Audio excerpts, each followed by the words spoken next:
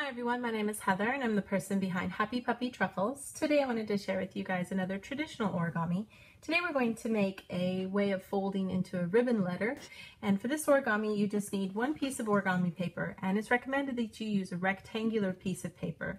So there's a couple ways you could do this. You could fold your paper in half, or you can cut it in half so that you have a little less paper to work with, which is kind of nice if you're new to the folding process. So I'm going to start here with my half-size piece of paper, and with the color side facing down, I'm just going to go ahead and fold my paper in half, and then fold it in half again.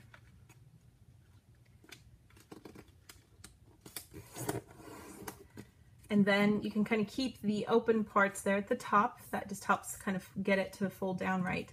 What we want to do is I'm going to have the left side roll down, and then this back side, I actually want it to come not like this, but I want it to come fold back first and then let this part rest in the front. And you just want to make sure that you're kind of letting the paper smoothly go around, and then you want to keep pulling these two sides together, keeping these two tips about the same, and then we're just going to slowly smush this out until it lays flat.